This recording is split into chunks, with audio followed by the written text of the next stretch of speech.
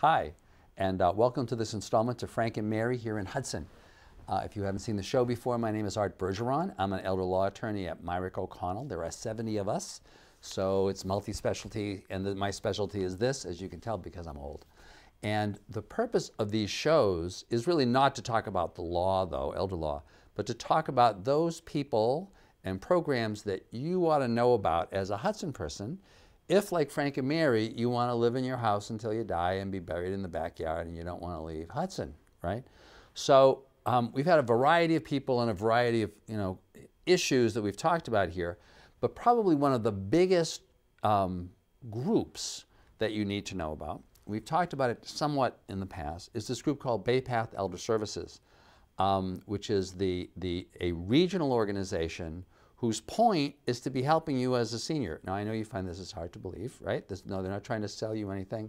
They're actually trying to use state and federal money that is available for seniors to help you. So, I've got a wonderful person to talk about that, Mary Lou Sheehan, who has been, you've been at BayPath now how long? 14 years. 14 years. Yes. And I know we want to talk a little bit about the programs and about BayPath, but then first I just want to talk about you. So you're not from Hudson. I'm not. You're from a faraway place. You're from all the way down in Holliston. That's right, correct. Holliston, right, where you've been for like a long time. Yes, I've lived there for about 30 years. Yes, and you are, despite the fact that to my clients you all look like a kid, you're like, you've raised your kids there? I have 3 sons that I've raised in Holliston. Yeah, and you have grandchildren? And I have 6 grandchildren now. You have 6 grandchildren. Yes. Well, that's really exciting. So, all under the age of 4. But yeah. So you look amazingly stable for all of that. You managed to keep your job also? That's great. Yeah. That's great. And now you've been working at BayPath, and Holliston is one of the communities that's covered by BayPath, right? Yes, that's correct.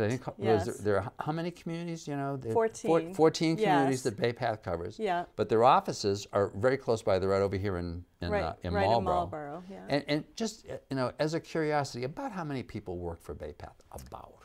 It's over 100. We have a lot of people that work off-site. Who are working off-site, So we have, because we do home-delivered meals, so we have people off-site. But one of the origins of the BayPath was Meals on Wheels, yes, right? Yes, like, and still very active. And it's like 50 years ago now. Yes, so a long time. Yes, and it's a growing program. But, so there's a lot of people. There are a lot of people, over 100, and we have a lot of our staff are case managers, nurses, so they're out on the road, out in the community visiting people. And as a matter of fact, you told me you even started as a case manager. I did, right? I did, and I covered Natick, Dover, and Sherborne. And how many years ago was that? So that 14 years ago, and I did that for a few years, and then I switched into becoming a supervisor. Yeah. And you've progressed from that. And now you are? I'm Director of Clinical Operations. Director of Clinical Operations, so which sounds like a hospital. Is it? I know. I know. Well, not really. I mean, I think it covers a lot of programs. I work with closely with our nursing department. I'm a licensed social worker, but I work with a lot of our community programs as well.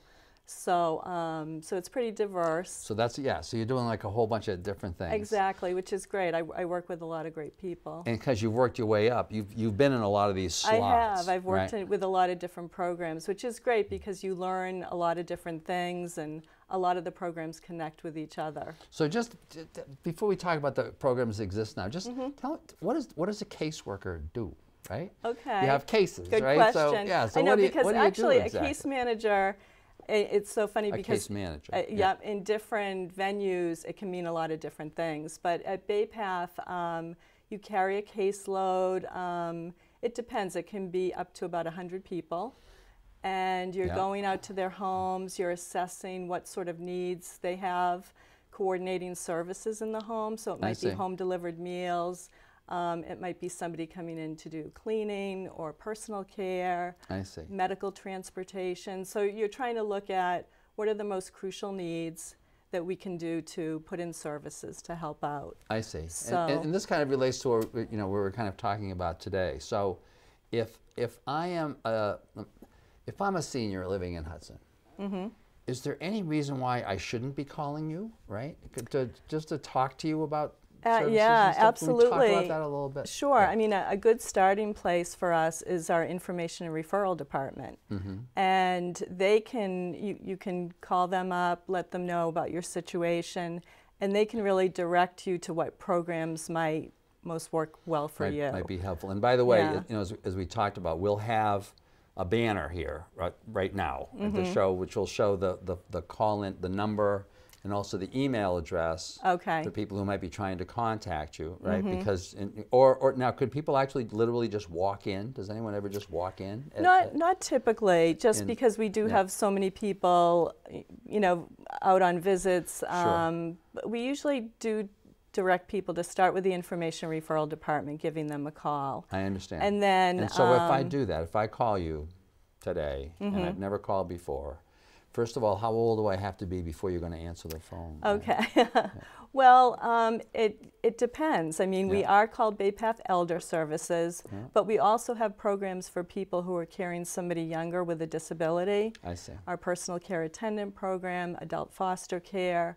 So I would encourage, if you're somebody that's caring for anybody, whatever age, and you just want to see if we can offer you some assistance, then you should give us a call. But then if you're, but if I'm the senior myself and I'm not kind of caring for anybody, I'm just Frank and Mary, and we're living Right, at you're home looking for services. Yeah, and we just want to know what you do, right? So how old would I want to be before I'd want to be giving you a call? It would typically be you're 60 years old 60 or older? for our home care program.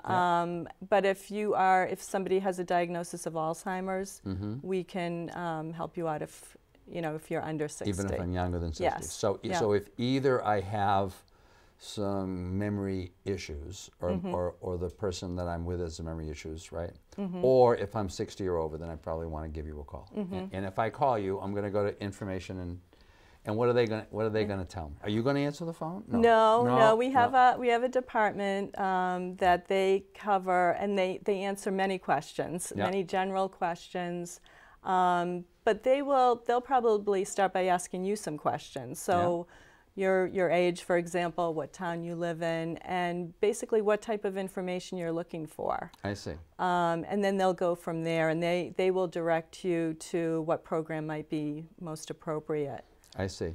And so can we kind of talk about some of those? So if I were calling, and I didn't, first of all, if I were just calling in general, right? And then talk about if I were calling because either I, I'm Frank and Mary, and either I or Mary, are having some issues, whether they're physical issues or whether they're cognitive issues. So first, kind of in general, if I'm just calling saying, I'm a senior and I'm, probably retired now, and I'm trying to figure all this out, and and somebody told me to call you. Right. Okay. Well, I mean, again, we would want to find out, do you have physical needs, or does Frank and Mary? Are they having difficulty with personal care? Do you need someone in your home to help clean? Can you get out to do food shopping?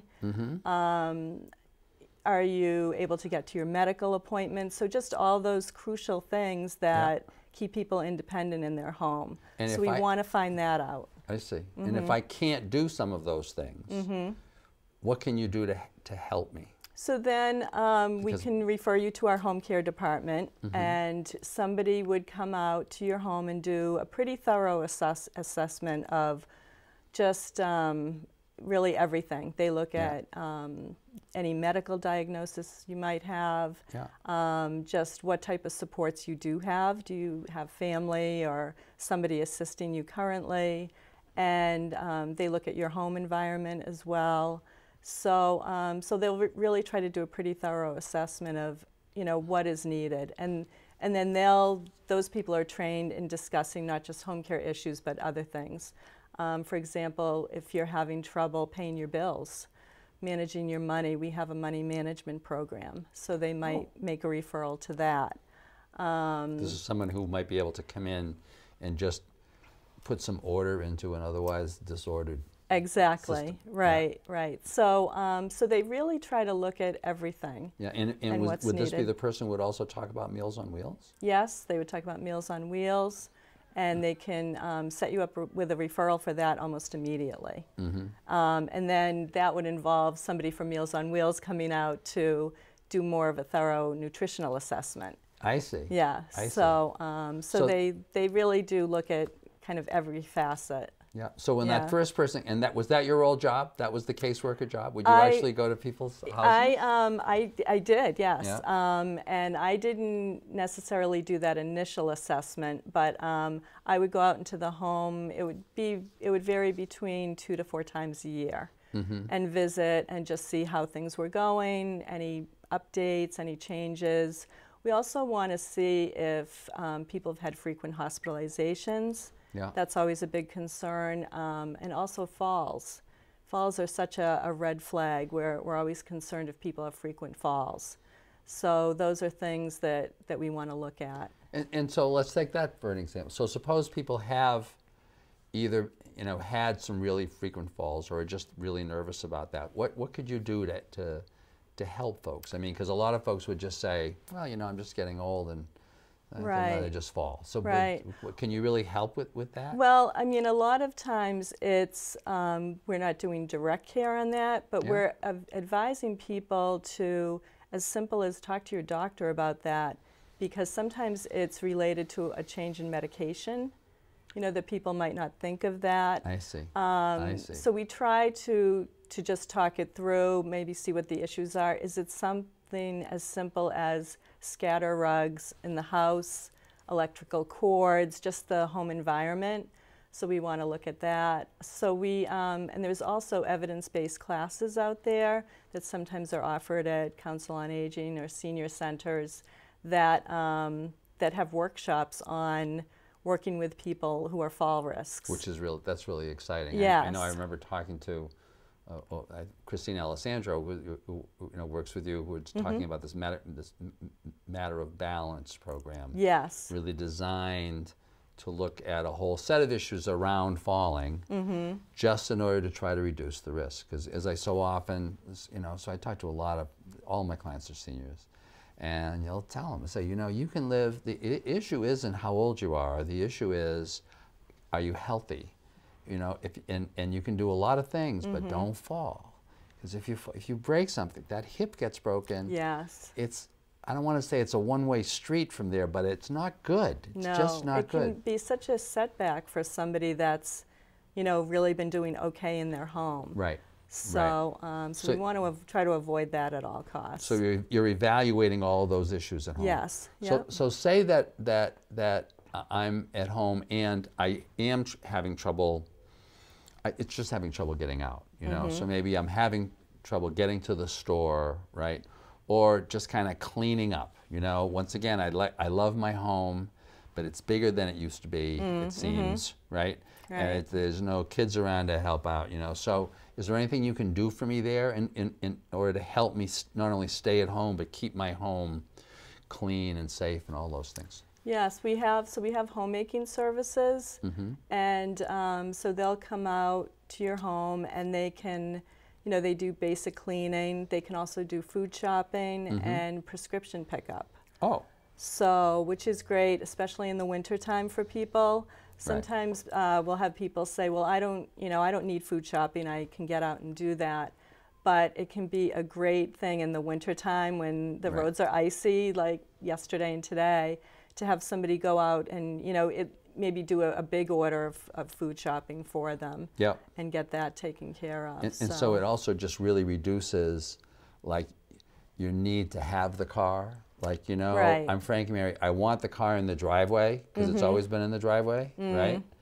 And I would die if it weren't, except I really don't want to drive, unless it's a nice day and I really just feel like going out. So what does a senior have to do to have you help them with any of that?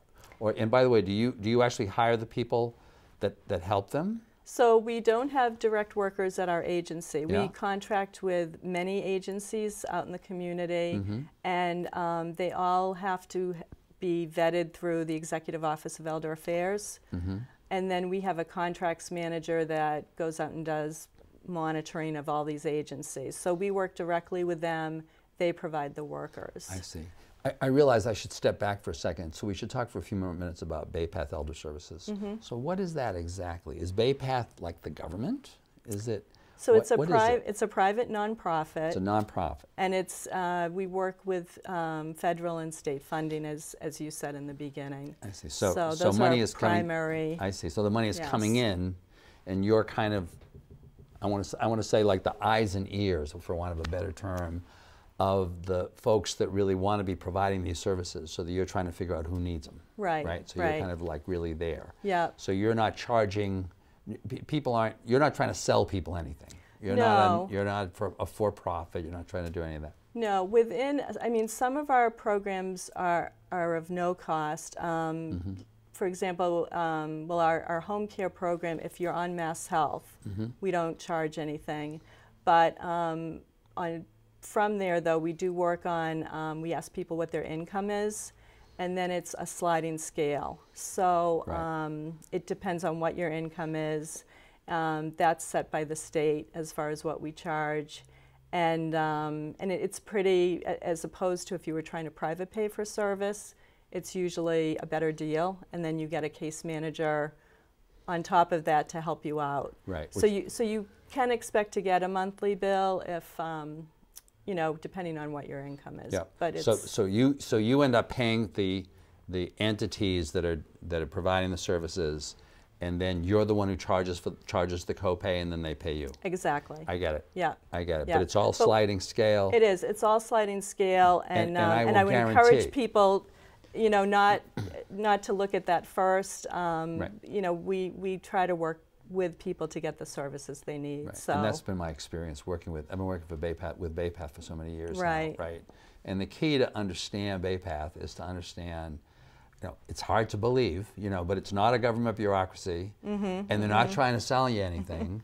It's that they're actually just trying to help you out, right? Yeah. They're trying to help you out, right? Exactly. And you're going to be paying a copay to do this, but you end up getting services that are just much more reasonably right, priced. right. So now I've dealt with those, you know, kind of very basic issues. I just don't want to get, you know, have to pick up my meds and do all of that jazz.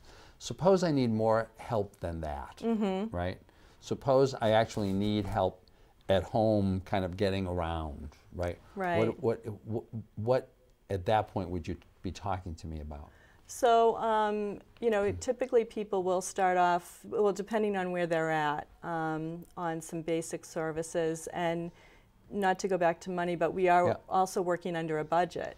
Yeah. So we just can't give everything. We really do have to look at what the crucial needs are. But we have many people who start out with us, and then, you know, as they're aging in their home, they need more services. So we look at a couple of things. We do have some programs that you can move into. One is called our ECOP, or Enhanced Community Options Program, which it's a Medicare program, but it's just, we would have a nurse go out and assess you. Yeah. And basically you have, your need level is higher, and you have clinical needs that require, you know, you might need help, assistance with your medication, or more hands-on assistance as far as bathing and things like that. So that, if you would qualify, then you would go into a higher program, a higher service program. I see. And then on top of that, we have other programs too. One is our Choices program, which is if you're on Mass Health. We have some very complex cases on that program, and those people have typically higher service plans. Sometimes people are in their homes every day.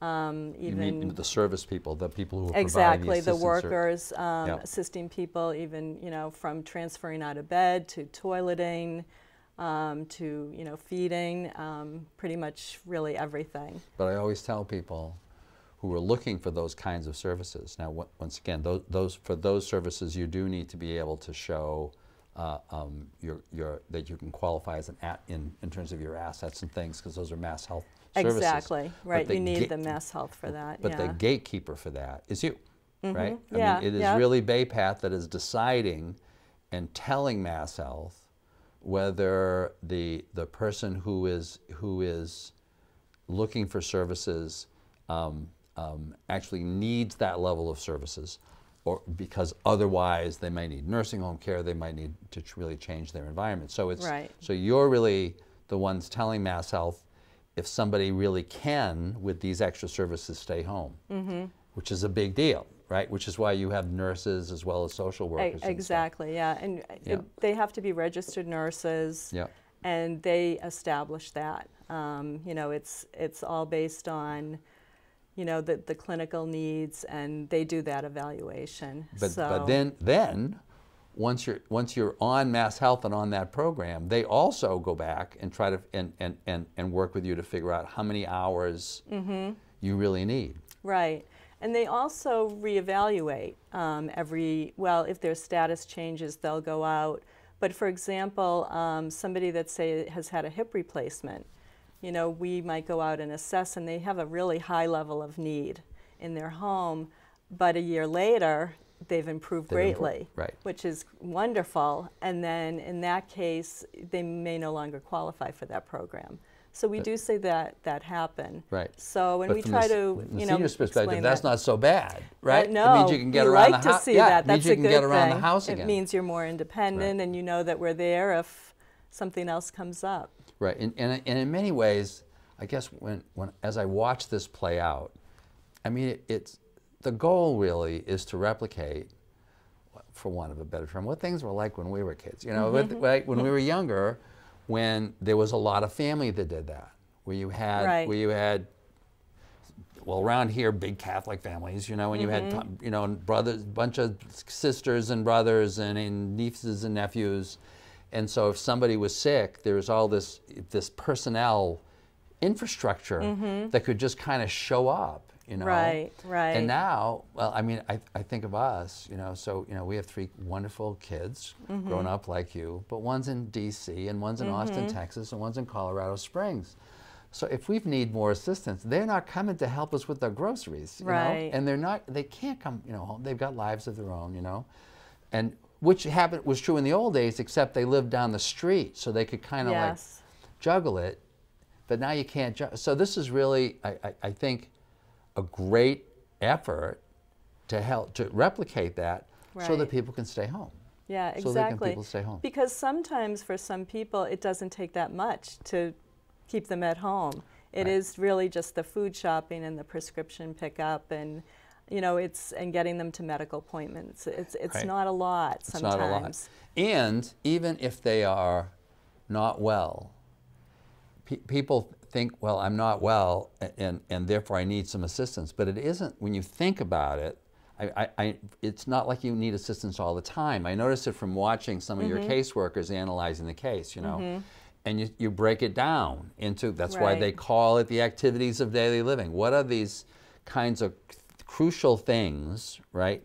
Getting dressed, you know, taking a shower, taking a bath, you know, what are these crucial things for which if you try to do it by yourself, right, you could really be at risk. I mean, and I think you know, obviously the most risky place in the house is in the bathroom, right? So when you're walking into the bathroom, there's potential for all kinds of trouble, right? Just from slipping, and you got hard surfaces, right? You know, and then, you know, obviously you need to be eating and stuff, and you need food prep. But for a lot of hours, you don't absolutely have to have somebody who is around, right? And so there may be some set of accommodations that can kind of make it work, you know? Absolutely, yeah. Sometimes you know, people are fine pretty much most of the day on their own. But at mealtime or things like that, or showering, those are the times when they need that extra assistance. When they need the extra assistance. And a lot of times too, I mean, there are some folks who are there and they're at home and they're just by themselves, and that's the hardest thing to deal with. But in many cases, there is the spouse is there, right? But just can't be doing everything, right? Or you have what I always refer to as the designated daughter, and it's inevitably a daughter, right? You know, there are a few sons, but not many, right? Oh, you're right. You're generalizing. Right, you've seen this. This is dangerous because I just have sons. So. Oh, well, but you I may have be good lucky. daughter-in-laws. So. Oh, you have daughters. Well, maybe you recruited some good ones, you know. But typically the sons kind of bail. Just not. I mean, I was just talking to somebody today at the Hudson Senior Center. This wonderful son who, you know, the parents have had problems and live around here, and he lives out in Central Mass. But he's been living with them during the week for 2 years, and then going back to Central Mass for his wife, you know, and the family. there are people who have really extended themselves, you know. Yeah, they're juggling a lot because a lot of times they have their own families, sometimes young families, and then they're caring for a parent. Right. Yeah. Right. So you're trying to do all of these things. Right. So once again, going back, so if I'm Frank and Mary, I should be calling you. Now you also before the show we were also talking about the website. Can you talk about that a little bit? Well, BayPath. If I'm Frank and Mary, or if I'm their kids, because if I'm Frank and Mary, one of my kids gave me a computer 2 years ago, and I tried figuring it out, and I couldn't do it, and I've given up. Right. Okay. But a lot of times it's the kids. So talk about the website. Okay. Well, there's the basic. BayPath has its own website, but the website that I was referring to before was caregivingmetrowest.org. That's all one word, caregivingmetrowest.org. And we're going to have a little thing for that, too. Okay, we'll have a great. banner so that you get to see this. So people get to copy that down. Very good. Yeah. So, and if I click onto that, what do I find? So it's a great tool, and it covers our local communities. So if you're looking specifically for resources in Hudson, you can click on Hudson, and it will have just a little bit of everything, whatever a caregiver might need. Maybe lists of social daycares, adult day healths, things like that. So it's a whole variety of things. It's just a little bit of everything. Yeah. And you even have lawyers. Yes, yeah, we have all sorts of resources on that.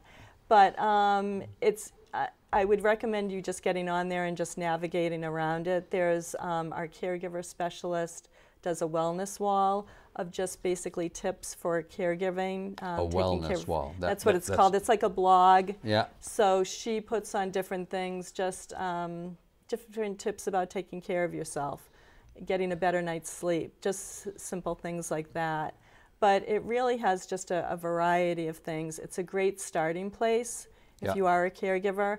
And it's for all ages. I mean, we have a lot of younger caregivers out there, too. Oh, yeah. So a lot of those designated daughters, right? Yes, and designated sons, we really should say. And designated sons. And even occasionally the niece or nephew. Yes, just a wonderful person. Right, or sometimes it's even a neighbor. Yep. Somebody who's committed to somebody that lives lives in their neighborhood. So it really, caregivers it's a very broad term. Yes. But yes, I would highly recommend just getting on that and clicking on your town and seeing what's available. And that's what's great about it. You update it regularly. Yep. And it's by town. Because so often, I think that's one of the greatest challenges if you're a senior, trying to navigate all of this, is that it's all over the place. The services are all over the place. Some of the stuff overlaps, and you just don't know where to start, right? And so to some extent you can fall prey to, the people really trying to sell you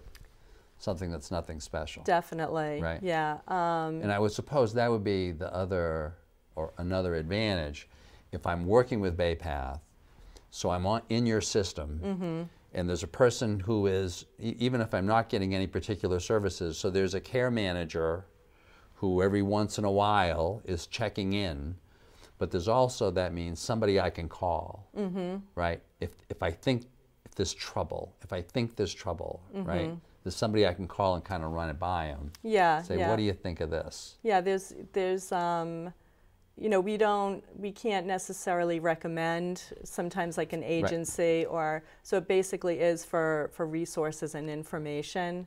But we always recommend, say if you're looking for a private pay agency for homemaking or something, calling a few different agencies, getting prices, finding out a little bit more about them. Right. So. But that's where the website is. That's where the website is handy too, because you've got these lists of things, and you can kind of like. Right. You can check around. Right, exactly. Yeah. Well, everything is right there, which is good.